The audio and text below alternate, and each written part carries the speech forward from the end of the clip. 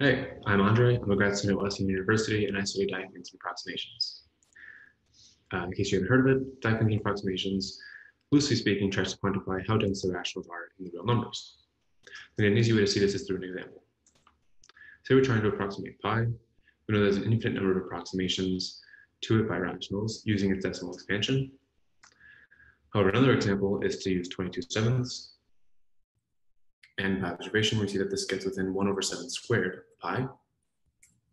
Using one of the rational approximations from the decimal expansion, we see that 314/100 only gets within 1/10 squared of pi.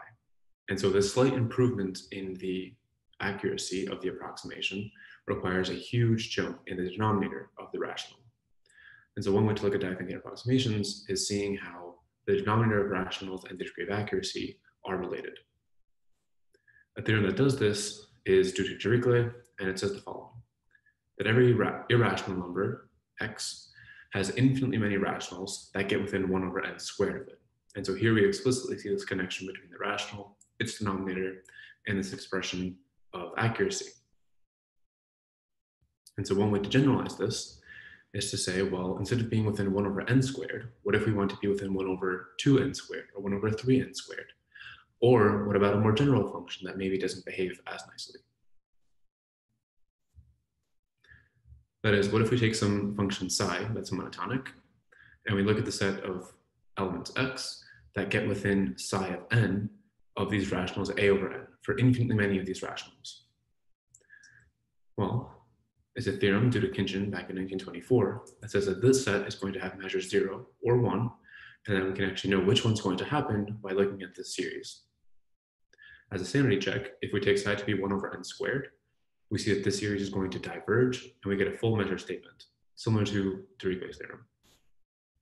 Another way to try to generalize this is, instead of modifying the quantity or the degree of accuracy, what if we look at different subsets of the rationals? For example, what if we try to restrict to rationals where the numerator and denominator are prime, or if they come from some arithmetic progressions, or some more general subsets of integers, or even what if we look at rationals that are randomly chosen in some sense? All of these contexts have been studied and have Khintchine type theorems. So the common ingredients to all of these are that we're looking at the metric space R. We have a countable 10 subset, the rationals or a subset of them. We have a notion of complexity, which is often the denominator of the rational, and we have this approximating function. But we can take these ingredients and put them in any other metric space or with any other countable 10 subset and modify this notion of complexity and get new types of Khintchine theorems. What we can do now is look at the p-adic numbers, another completion of Q, and see how numbers can be approximated there.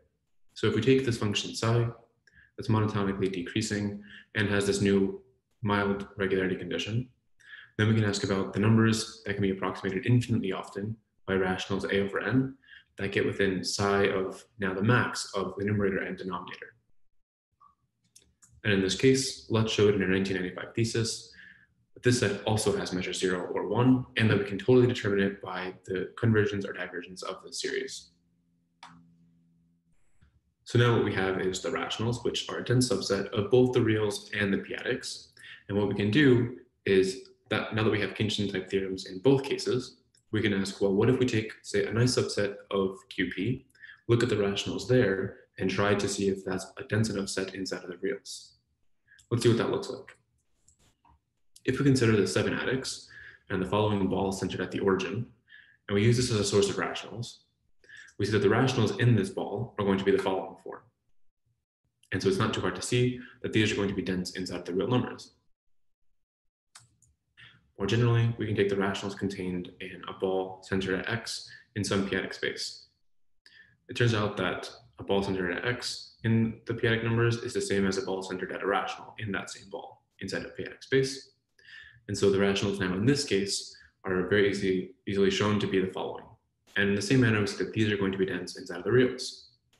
And so now we can maybe turn this question around. Instead of starting with the ball inside of QP, looking at those rationals and moving them into the reals, we can start with the ball inside the reals and look at the rationals inside of it and ask if those are going to be dense inside of a p-adic space.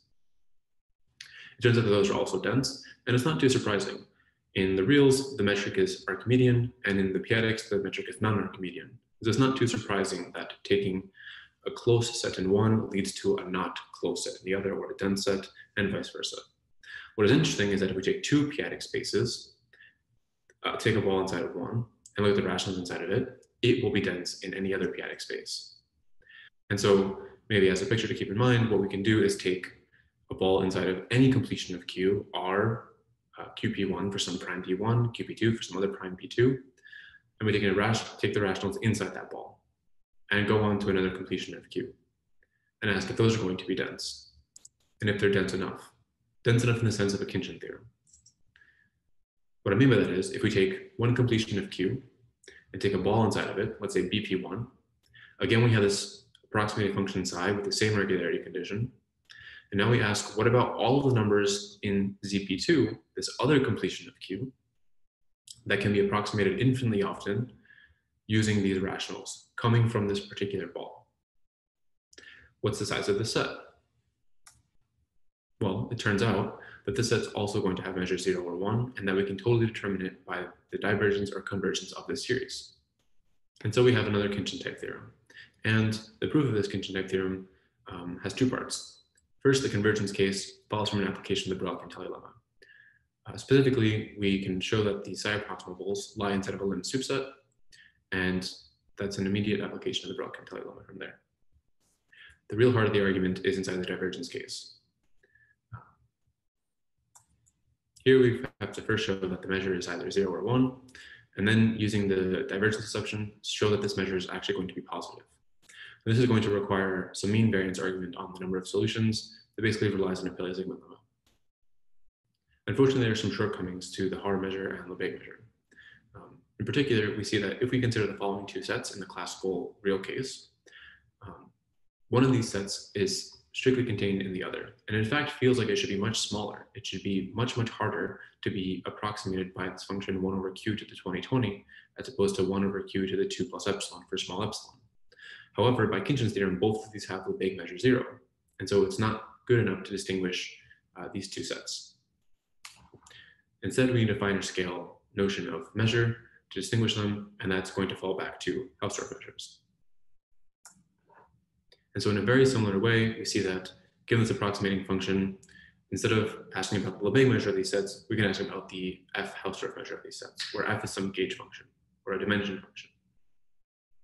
And in this case, we see that we have a very similar Khintchine type analog statement in the Hausdorff case that helps us distinguish what's going on with these sets. Thanks.